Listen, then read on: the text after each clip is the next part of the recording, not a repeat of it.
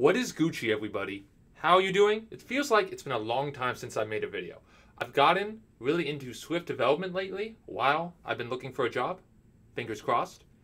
But in this video, what I want to discuss is multiple threads in Swift. So if you want to make your application really efficient and say, while you're waiting for an image, do some other work on your app while, for instance, download an image while maybe doing some math to work on your slide view, can work on your slides, or calculate the 20 millionth digit of pi. You can do that with multiple threads, and you can do that without having to wait for the downloading to complete to start your math operations, or the math operations complete before you start downloading content from the web. And this can be used really easily with either two things. It can be used either with GCD, which stands for Grand Central Dispatch, which is the low-level way of deploying threads, or you can use the NSOperationQueue. And that is a high-level abstraction, the easiest way Apple has made it for you to use threads. And so in this video, I'm going to show you that. And so we're going to start by going to Xcode, and we're going to make a new project. We're going to make a new app, and it's not actually going to be really app ready, but I'm going to leave you with enough to kind of start your own app. So we're going to do a single view application, and I'm just going to call it NSOp, and I'm going to make sure it's Swift, not Objective-C, because I do Objective-C too. And I'm going to create it and save it anywhere. And so with my new project, I'm just going to go straight to my view controller. And so the way the NSOperationQueue works, I'll have notes and links below. You can also Google NSOperationQueue. Is that all you have to do is define your own NS operation and then add that to the NSOperationQueue. A queue is a line for people you don't know. So it's a line like you see at the supermarket, where the first person in the queue, in the line, gets served first, and the last person in the queue gets served last, just like a line. So, first come, first serve. First in, first out. FIFO, as it's known in computer programming. So what we can do here is in our viewDidLoad method, which is called when this view controller is loaded, which will be default, we can create a queue. We're going to create a queue. I'm going to create an NSOperationQueue. And that's all we're going to do for now. We're just going to create a simple basic operation queue, and that's ready to go. And if you want to, you can command click on the class for more info on it, and you can look at the operations. And so what we're going to focus on, actually the only thing we're going to focus on, is this add operation method. And so when we add this operation method to the queue, it's automatically going to be kicked off. And so we need to define an NS operation and what we want it to do when we want it to get kicked off, when we want our threads to run it. So we're going to do this. We're going to do this by making an NS operation, and we're going to make this down below.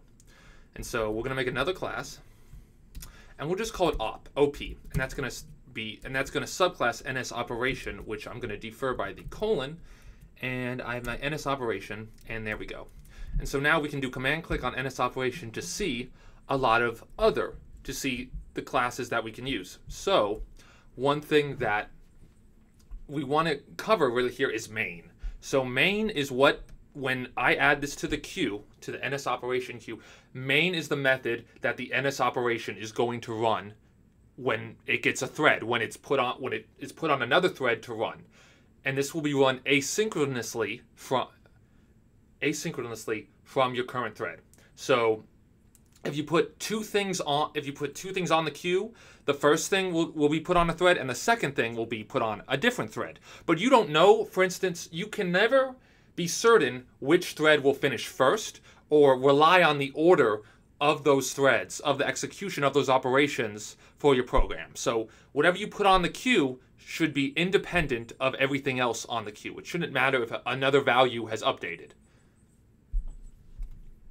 That would require locks and mutexes. So what we can do here is we're going to override the function main. You need that override method. You can just type in main, and Xcode will put it out. We'll make the method name for you. You're going to override that main function. And so now all we're going to do is we're going to have a print line, and we're going to call it, and we're just going to say thread main done. And so we're just going to have a very simple print line here, and that's all it's going to do, is it's going to print out that thread. And I'm making this very simple because I want to illustrate to you that it can get pretty crazy pretty quickly. So now what we're going to do is I'm going to declare a for loop, And I'm going to make this for loop go 1,000 times, and we're going to get some crazy output, as you see. And I'm going to have it increment by 1.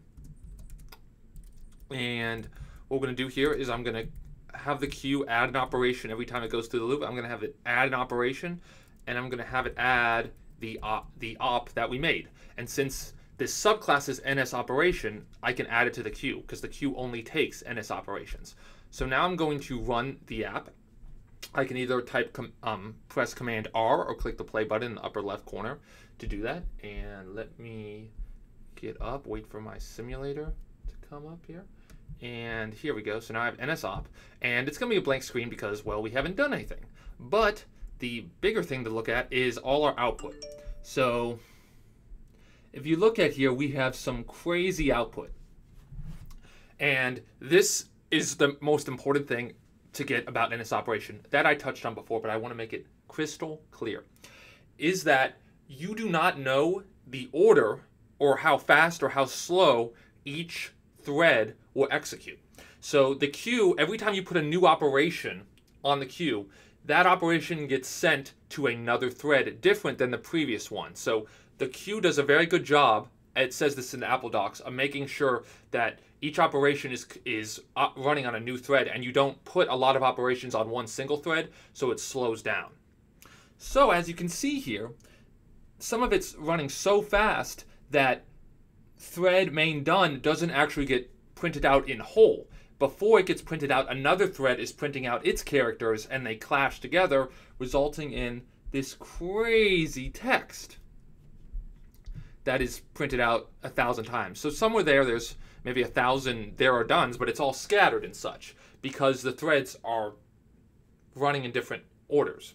So you want to make sure that you do a certain thing. So each operation should have its own task, and probably within itself, that doesn't interfere with other tasks. So if you were updating a global variable or a variable that they shared, this would be very bad because you wouldn't know if a thread had ran yet or if it had already run without doing locks, which we're not covering in this video, and is a little bit harder to do because you want to actually use Grand Central Dispatch for that. Okay, and so since we've subclassed op here, I want to show you the true power of it. So we've subclassed operation, and because we've subclassed it, through the power of subclassing, we can do anything we want. We can add variables. So we can make this op take a name variable, and we can have it print out the name. And we'll do that now. And now we can also make op take an init method, and I can make it take a string n that I will make equal to the name. And then so then when I declare op here, I can then call it a different name. And boom. And then I could have it, and then I could print out the name right here. And then I could call any name I want. Actually, I could do AJ, and I could do /I right here. And then again, I'll get some crazy text because it won't,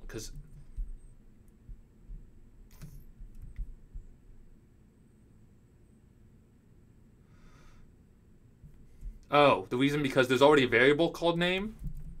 So we're going to do first name. The reason because I did that is, yeah, there's already a variable called first name, which is in this class NSOperation.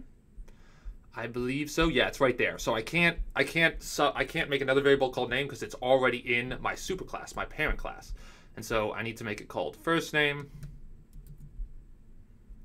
And then if I put that there,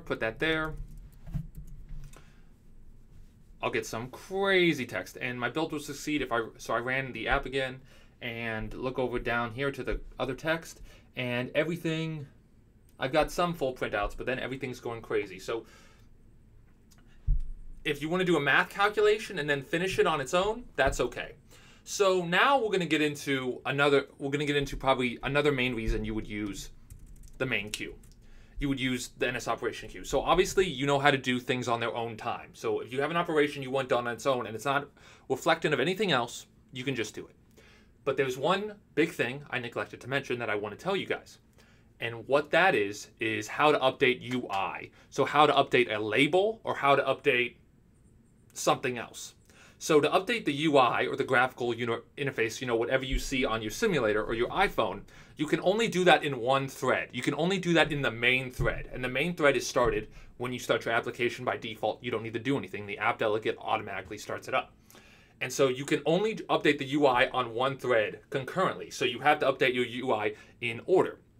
And so since you only have one thread to do that, you can't update the UI or like a labels text or any colors or any kind of sizes without accessing the main thread. So how do you do that in this operation? So one thing very simple in your main method, you could make a main queue, and what you can do is call NSOperationQueue.mainQueue. And so this will get you the main queue. This will get you the queue. This will just, any operations you add to this queue will be put to the main thread. So for instance, you could now add an operation. You could now send an operation to update a label, which you can make another subclass for an operation of, or something else. So it's really nice to apply that knowledge. And if you wanted to, you guys could use your knowledge to create a label in the view controller, and then pass in that label to this NS operation, and then update that label through the main queue. Pretty nice. Whenever your NS operation counts to something, and then you could see it change all those different times. So that's really cool. So know how to use the main queue. Use the main queue the same way. You just have to call that .mainQueue method to get the main queue. And then once you get that main queue, you can just add an operation to it like always. So that's pretty simple multi-threading in Swift. Just make sure not to share variables across the threads, because you'll never be sure what state it's in unless you check for it explicitly. Have a good day, guys, and stay Gucci, smile more, and try to get as many subscribers as PewDiePie. See ya.